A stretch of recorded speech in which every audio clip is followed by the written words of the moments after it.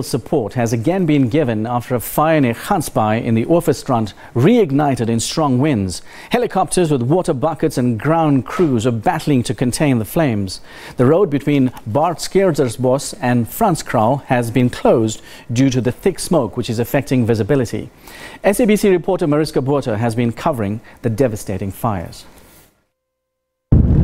We are standing in a more rural area, 5 kilometers outside of Gansbaai, which is that direction behind the camera. And behind me, let me just step out so maybe you can see my colleague Clinton Surf trying to keep the camera steady as the wind is quite strong. The fire here, there was a flare-up overnight.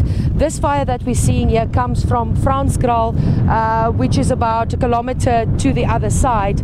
And that's the kind of thing that has been a major problem with these 3 fires in the Overstrand. The fire seems to be under control, or at least it seems to, the firefighting services seem to be getting a handle on it. The wind picks up and before you know it, you are looking at flames as that has been happening the past 4 days. Right now we're standing on somebody's property who's graciously allowed us to come see their desperate actions to, stop the fire from spreading onto his land.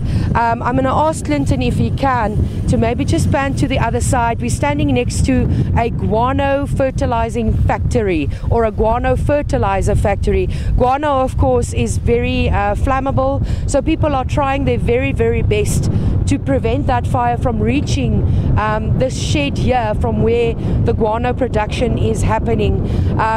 Nervous moments here. We spoke to the owner a little bit earlier, who said to us he is so grateful for the community that came out in full force. He says he didn't know half the people here that came out and brought buckets. There's JoJo tanks on the farm that they moved closer to the fire line, and people are literally grabbing buckets of water and throwing it on the fire as quickly as they can. The noise you hear in the background, of course, is a helicopter from working on fire that has been flying around this area, water bombing the fire lines that are very difficult to access. But we should maybe just take a moment and think about the pilot. Maybe Clinton can show us the chopper in the background. It seems like it's going to be taking off. Just a moment to think of the pilot that is flying that helicopter, because the wind is very, very strong. It takes a lot of skill to be able to fly in conditions like this. It's very, very difficult. This is the kind of thing that firefighting services have been facing for the last 4 days, thinking the fires are under control or they have a handle on it. Let's just pan for a moment quickly. There's the Oryx helicopter from working on fire taking off. He's going to water bomb in the mountains that's now behind the camera, reaching those places that ground crews cannot necessarily reach.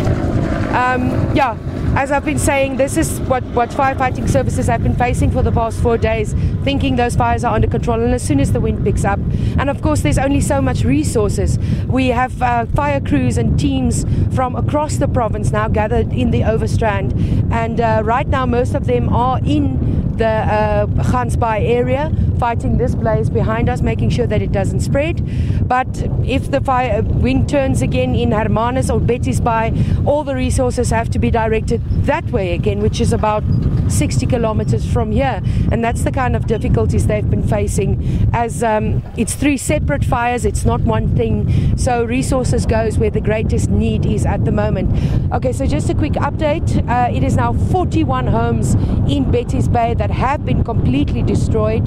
28 others have also been greatly damaged, and we've heard this afternoon from the Chief Fire Officer of the Overstrand, Lester Smith, telling us that 2 firefighters have been injured.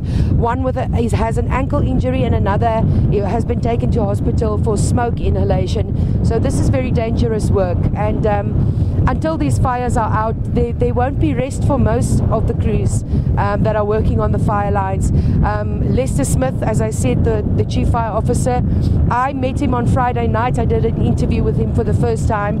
It's now Sunday evening, and he's still on duty. And that's the kind of dedication that you see from firefighters, men and women, both from civil society, from organized firefighting crews. People are very dedicated and passionate, and they help each other, as we've seen on this farm here. Our people are coming out to assist their neighbors to ensure that they don't have any damage.